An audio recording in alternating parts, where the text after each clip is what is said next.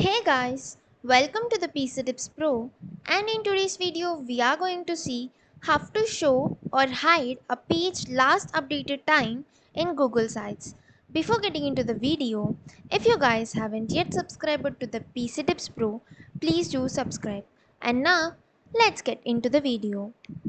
So here we are on the sites.google.com. If you want to learn more about Google Sites, you can just go to this from the Google Sites tutorials playlist of PC Tips Pro. You can learn how to build your Google Sites website for free. So getting back to our topic, we can create a Google Sites page website for free by going to this template gallery, and we can choose a template, or else we can start with a blank site. So as of now, let us just choose one of these templates. Let's say that I'll go with this one. Once we are onto this, we can make changes to this and all. So now we'll see how to hide our last seen update, last updated time for this Google Sites. To do this, on the top right you can find the settings option.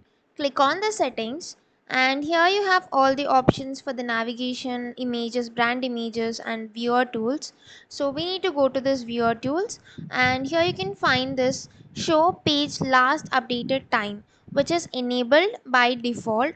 You, if you don't want to show your page last updated time, you can disable this, and after this you can just click on the cross mark, and now you can exit it, and here you can see that our last updated time is hidden now.